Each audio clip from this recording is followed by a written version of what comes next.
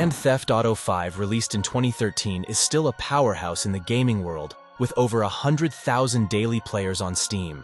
This game has stood the test of time, continuously receiving updates and new online content that keep players hooked.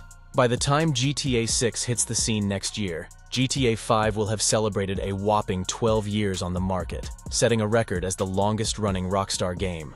This begs the question, can GTA 6 match the endurance of its predecessor? Let's not forget that Red Dead Redemption 2, which despite its initial success, couldn't quite hold on to the same level of engagement as GTA 5. So what's the secret sauce that keeps GTA 5 thriving while other games struggle to maintain momentum? If you're new here, don't forget to hit that subscribe button, and let's dive straight in.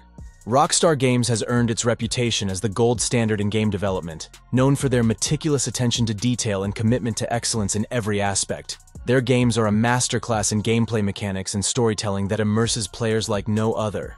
Take Grand Theft Auto 4, for example, released back in 2008.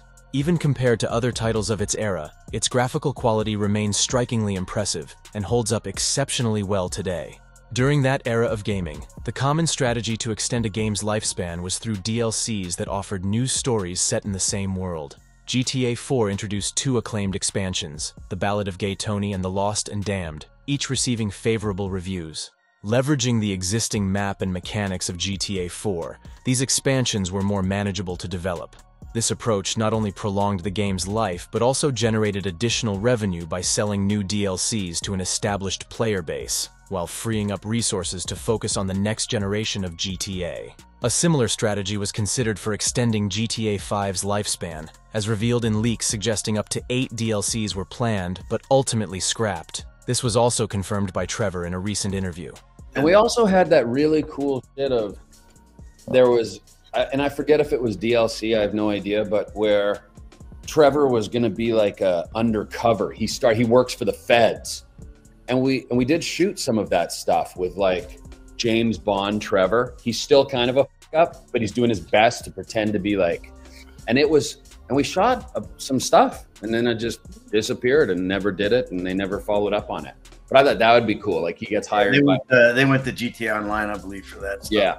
However, the gaming landscape had evolved significantly with this generation, placing more emphasis on GTA Online, which proved to be a massive success, generating substantial revenue for Rockstar. Given this success, there was little incentive for story DLCs, which might have diverted profits from GTA Online. Another key factor contributing to GTA 5's longevity was the introduction of custom roleplay servers. These servers allow players to break free from the constraints of standard multiplayer and create their own unique role-playing experiences. This innovation made GTA 5 immensely popular among streamers and remains one of the most viewed categories on Twitch. The popularity of these custom servers was so significant that Take-Two, the parent company of Rockstar, acquired the hosting company, potentially hinting at future integration into GTA 6. It's worth noting that Red Dead Redemption 2 also has a roleplay community, but it hasn't gained the same level of popularity as its GTA counterpart.